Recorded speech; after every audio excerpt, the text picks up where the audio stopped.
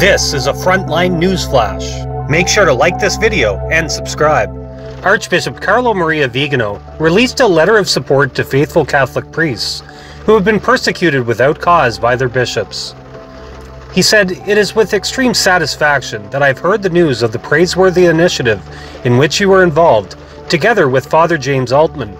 in defense of priests persecuted by their superiors due to fidelity to the immutable magisterium of the Church and the Venerable Apostolic Liturgy." He said that he wholeheartedly encourages this project, which he hopes will find generous support amongst many faithful laity and perhaps some good brothers amongst the clergy. In this hour of grave deviations in the hierarchy, he said that the commitment of the lay people is essential and very important.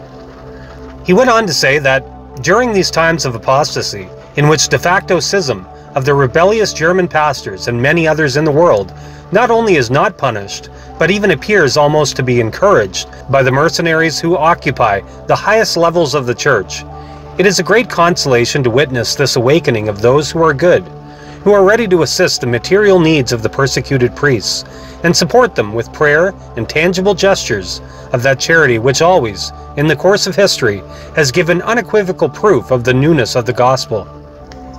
He said, "Let us not forget that, if there was once a time in which the sacred ministers were respected for their conduct of life and for the example which they offer to the world,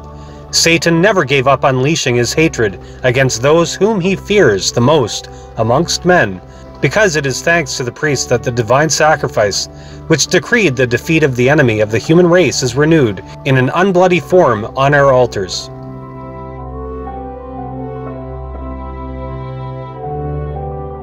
For the full letter, please see the link in the description to LifeSite News.